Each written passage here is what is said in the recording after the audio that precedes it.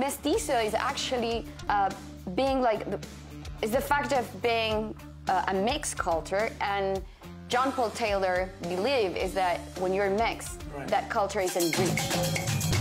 This is Juana Ringeling, Juanita Ringeling. I love your last name. It's so fun to pronounce. So welcome to the zoo. It's great to have you here. You know what to do, right?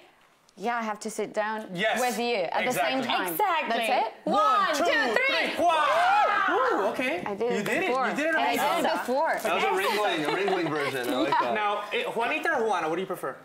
It's the same for me. I'm like the, you Actually, know, my closest friend called me Juan. Juan. So, Juan. well, we're not that close yet. And, but no, I won't call you Juan. You're too beautiful for me to call you Juan. But I'm the same way with my name, Humberto. Some people call me Umbi. I don't care. If I know you're talking to me, it's fine. Exactly. Before we get into all the things that you do, because you're an actress, you know, you're a filmmaker, you do stuff on YouTube with travel.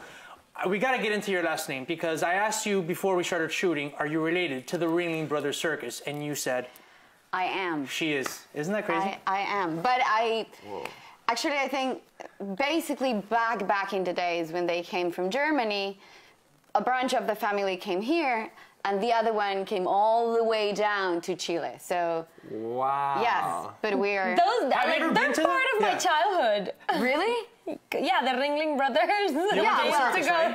Have you ever been? No, but they shut down like last year. Thank God. That's right, I mean, no offense to the family, but thank God. Circus, I'm anti-circus, but when I was little, I was probably 5 or so. But circus without animals are great. Exactly, exactly. I mean the ones with the animals. Yeah.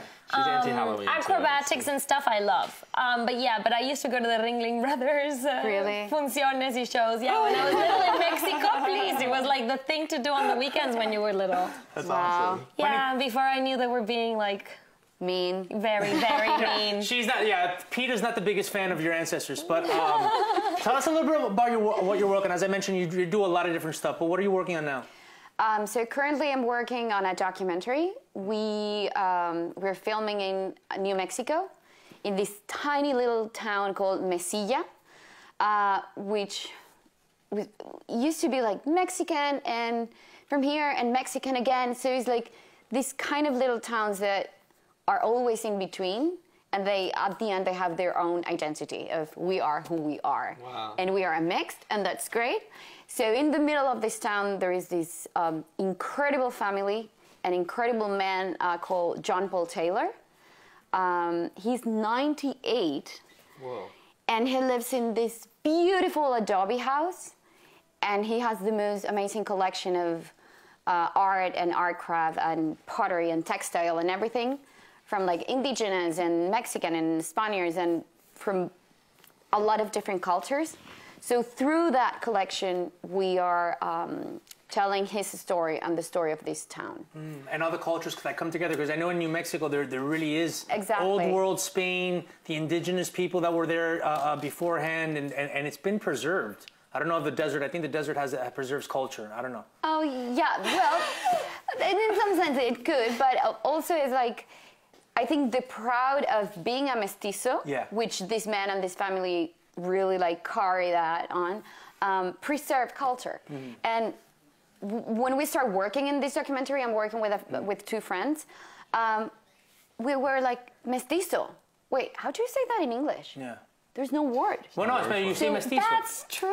There's no word. There is a word that is half-blood. Right. But half-blood is not positive. It's like, you're missing the other half then. Yeah, it's like derogatory. Like, it is, right? So mestizo is actually being like, is the fact of being a mixed culture, and John Paul Taylor believe is that when you're mixed, that culture is enriched. Right.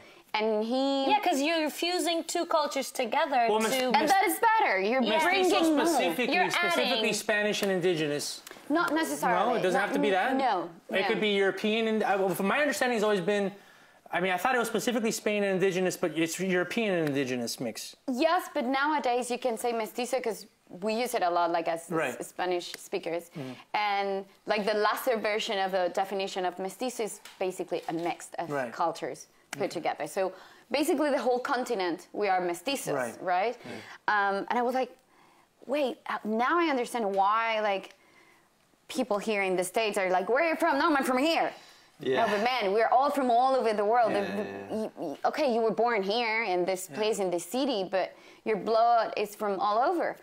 But people is not really related with that heritage. So this is like the documentary will pay attention to this part of... And the proud of being mestizo, because John Paul Taylor is super white, and John Paul Taylor, come on, but he called himself Hispano, because his mother was Romero, Margarita Romero, and he's really like kind of Hispanic, and his house is a adobe house with like full of these treasures of like Hispanic, Mexicans, indigenous communities. And he really, through his collection, his memories, his family, is like an example of the mixed cultures make us better. Is the documentary called Mestizo? Probably. Okay. Now, how did you come to this story? Because I know you do a lot of traveling. You've done stuff on YouTube, and you've been a host of those kind of travel shows. Did any of that lead you to this story, or was this a personal? Yeah, how'd you find this guy? 98. Yeah, actually, you've been all over the place. Yes, but this was through something really different, because I went to New Mexico because a friend of mine works in the very north of my country in this organization, Fundación Altiplano, and they've been working with Adobe for a long time. So I went with him to see what was Cornerstone, this organization that works with Adobe, doing there. And the first night, he said we're staying in my friend's house. And I slept in this adobe house with this old man. ¡Qué bonito! And impresionante. Como me levanté esa mañana y lo veo a él, 98 años, and I was like, and his brain is, I mean, is top notch. I mean, I felt that I was like, really? Like he was like, he remembers like the name of the flower that he picked up when he was 5. And I was like, I don't even remember what I did yesterday. That's like on my top 3. I am dying to go to Chile. Dying. Come on, I think it's one of the most beautiful. Yes, I think it's one of the most beautiful countries in the world. I really do. Oye, follow our official show page for new episodes, updates, exclusive and inclusive material you're only gonna get on The Zoo on Facebook Watch.